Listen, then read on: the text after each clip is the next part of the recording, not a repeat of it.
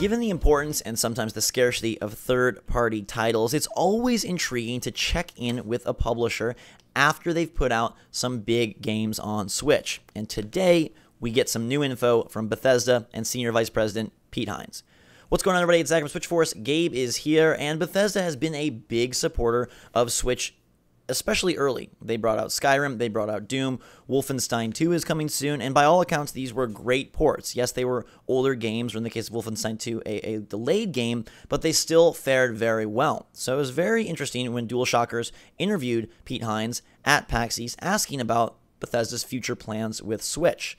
And Gabe, we're just going to dive right into some of these quotes here, because they asked him if Bethesda would be interested in bringing more sort of past catalog titles or new titles, and he said, quote, "It'll just depend. It'll depend on whether or not we think the game is a good fit for the platform technically, and whether we think it's something that the audience wants on Switch. In that way, it's literally no different than any other platform that we look at or any other game that we do. Hopefully, it'll be a mix of both. If there's stuff that folks want us to release on Switch, and it's a good fit and it works, great. If it's new stuff going forward that we think is a good fit and will work on Switch, then we'll do that too." A little bit to unpack here. Some of this is very like PR talk, and that's okay. That's to be expected.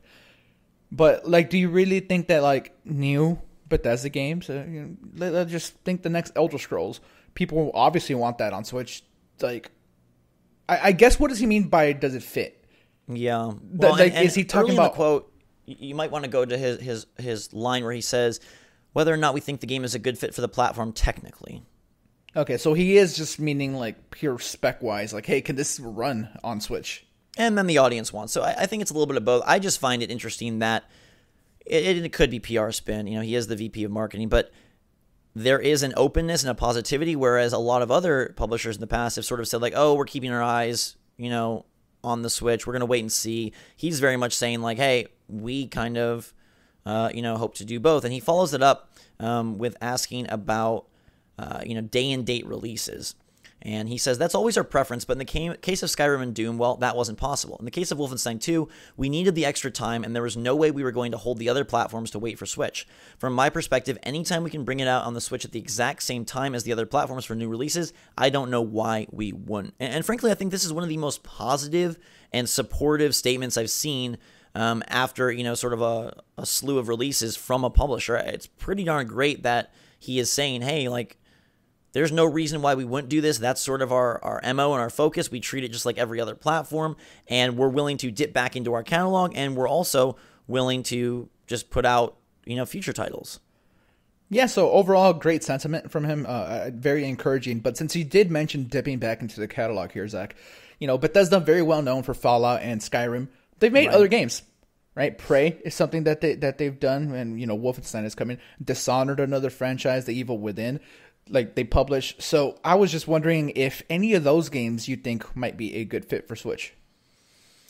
Yeah, it's interesting to think. Obviously, Fallout is the go-to, and that's the choice that I think most people want. But I do wonder if there's any opportunity for Arcane's games to get sort of a second wind. I would assume if Wolfenstein 2 is doable, they're totally doable, right? And so getting like Prey and Dishonored on the latter Prey, not the original Prey, but the recent Prey and the recent Dishonored games on Switch, maybe that's sort of a chance for revival. To me, at the end of the day, new is always more exciting, so the potential for whatever Bethesda announce at their E3 conference coming to Switch as well, like it seems, like you said, a little bit maybe implausible, but he sure is making it sound like that is their goal. Yeah, the door doesn't seem to be closed to it whatsoever. I'm personally a big fan of The Evil Within, so having the original come to Switch, and maybe even the sequel come to Switch, I think that would be really good. Those are awesome games. Absolutely. Yeah, there's one more quote of interest. They asked if Bethesda would ever consider doing something like Mario plus Rabbids Kingdom Battle, an exclusive a la Ubisoft, and he said, I don't know, we'll have to see. All of that stuff always comes down to the devs' ideas and what we think is a good fit idea-wise and platform-wise. So not really much to go off of there, but an exclusive would, in my opinion, be a really amazing move and kind of a logical step, especially given his note of like, what is a good fit for the platform technically? What does the audience want? Maybe they feel like they can better tailor an original product as opposed to just going with what every other console is getting.